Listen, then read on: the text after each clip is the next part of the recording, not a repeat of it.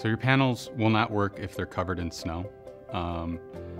If it's mounted on a steeper pitched roof, the snow will shed a lot quicker than a lower pitched roof would. They do also, the solar panels themselves kind of give off a little bit of heat and start the ice melt to where it gets slippery enough that the whole array will shed. In Northeast Ohio, we take winter into account.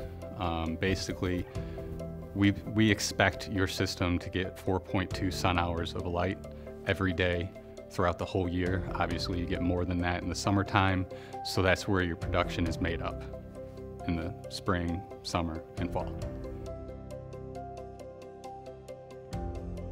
Solar panels do work when it's cloudy. They do like the cooler temperatures. There's a little lesser radiance, but the solar panels are made to pick up diffuse lighting, and so they do work fairly well in clouded weather. Some of the best months for solar in northeastern Ohio is the early fall, spring time when the temperatures are a little lower. Obviously, you're making a lot of power during the summer, but with the heat, the panels aren't as efficient as they would be otherwise. When we're evaluating a home for a potential solar installation, what we're really looking for is unshaded, free roof space or ground space. If you have enough land for a ground mount, it can be a perfect opportunity to utilize your yard.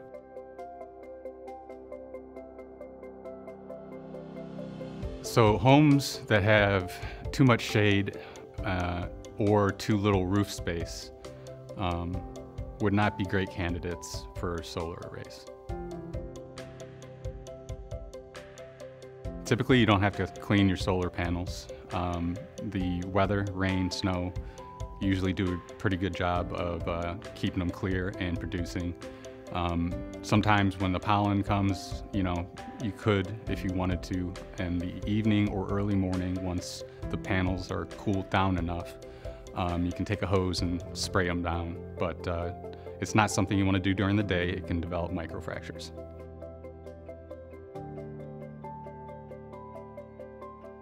So there's little to no maintenance that a homeowner will have to worry about. Us at Better Together Solar, we constantly monitor our systems remotely. So if there is an equipment failure, we oftentimes catch it before the homeowners do, and we'll send someone out and get it taken care of.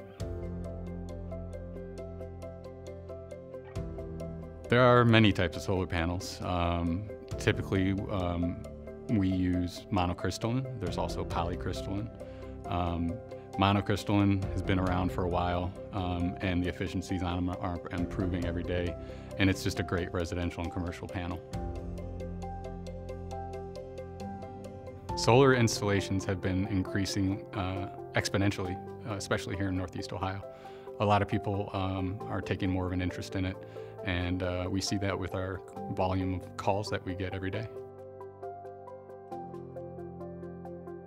Depending on the size of the home and the usage, the electrical usage inside the home, a typical solar array in northeastern Ohio could cost anywhere between $8,000 to $20,000, and it also depends on available space. The ROI on a solar installation in northeastern Ohio is anywhere between 8 and 10 years for a residential project.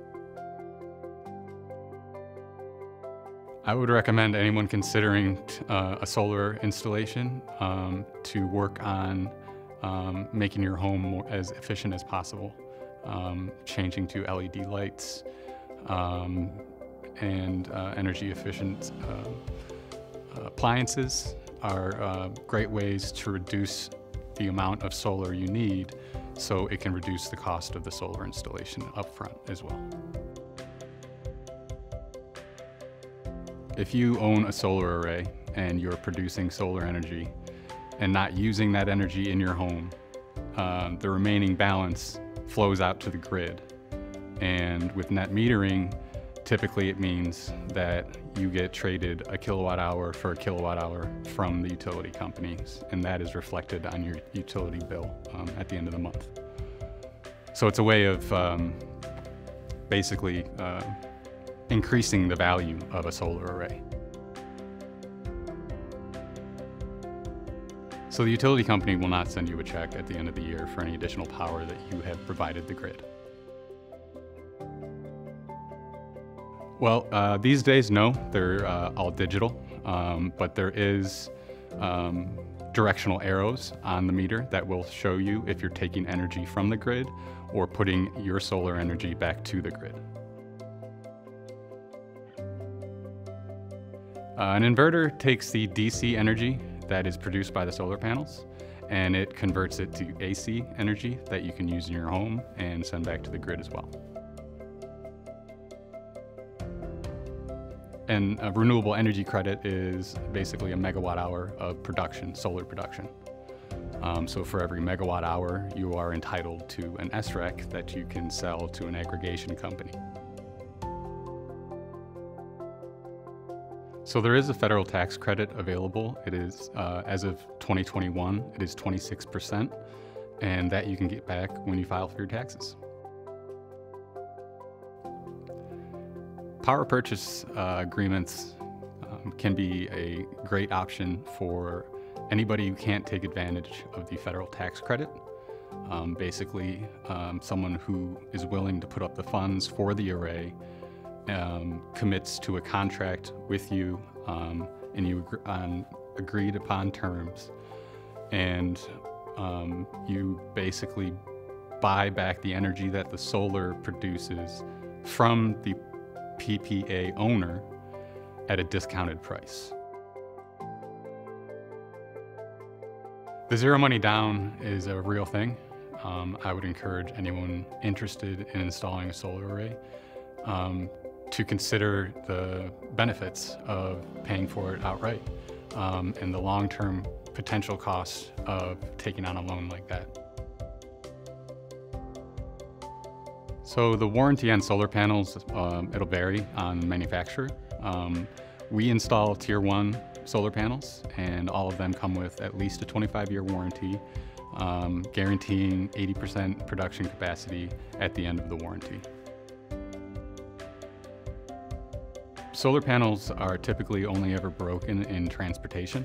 So once they're safely installed up on your roof, the only thing that you have to worry about is maybe a critter getting underneath the solar panel and chewing a wire. We do sell critter guards for that.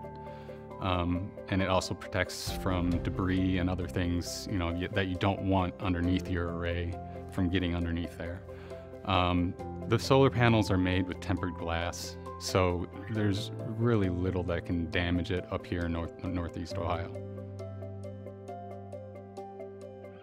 The solar installation company that installed your panels should be keeping an eye on your monitoring. Depending on the system that is installed, there are different types of monitoring and different levels. Something like a solar edge system, you can monitor each individual panel on its own. But if you were to use a large string inverter, you kind of lose that panel-to-panel monitoring ability. So a microinverter is an inverter that goes under each individual solar panel. Much like an optimizer in a solar edge system is monitored panel by panel, a microinverter system such as N-phase gives us the same ability to monitor panel by panel. Your solar installation, unless you have battery backup, will not work during a blackout because of the rapid shutdown requirements. So basically, if there's a blackout, that potentially means that there's going to be utility companies working on the lines, and they don't need those backfed while they're working on them. So your system automatically shuts down. Backup battery makes a lot of sense for any home, especially if you have a lot of power outages, you have some critical loads that you need to run when the power's out, any medical equipment. If you have extended outages that can melt your freezer, you definitely want to start looking into a battery backup. The cost of batteries varies widely. There's so many different battery technologies out there right now, and new ones being developed.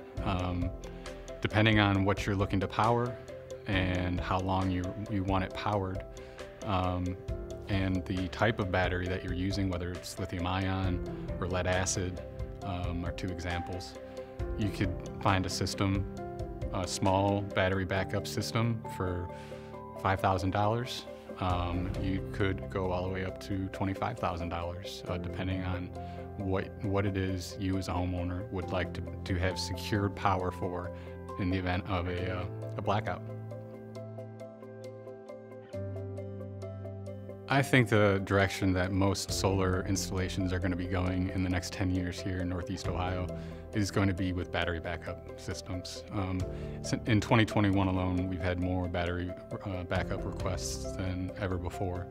A lot of people are more concerned about how the stability of the grid, how they're using their power and when they're using it.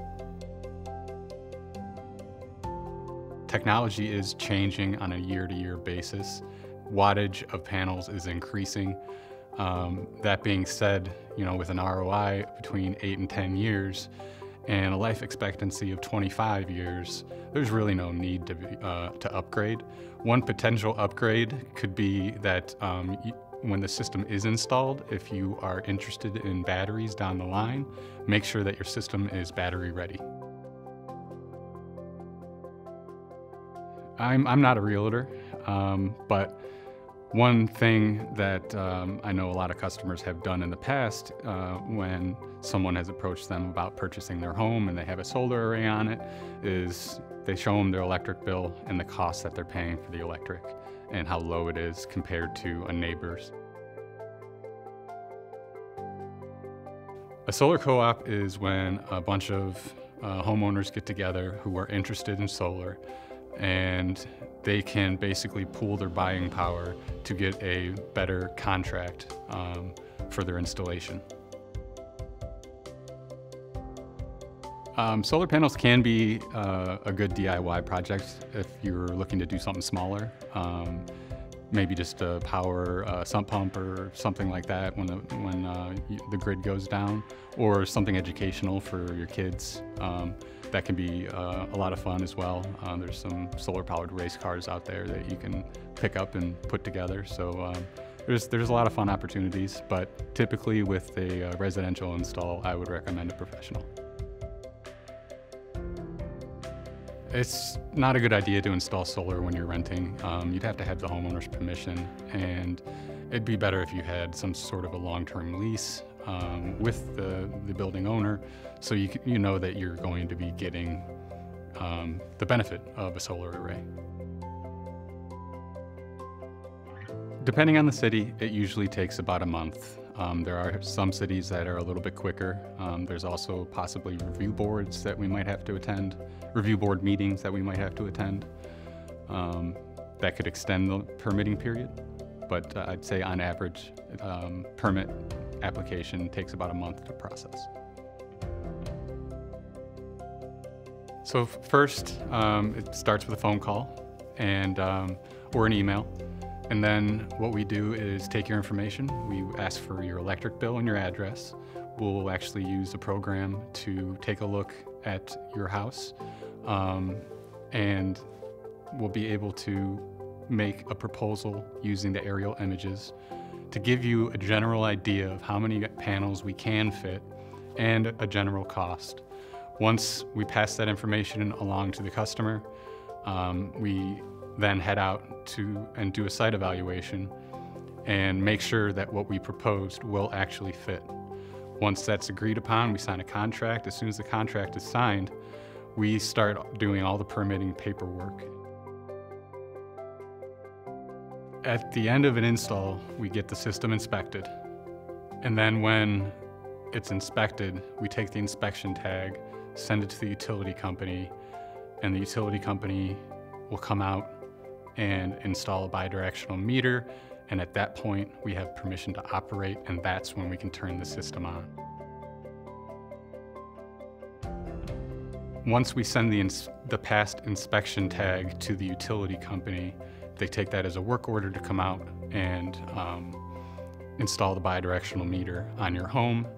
And what that is permission to operate. Once we have permission to operate, we can then turn your system on and you're good to go.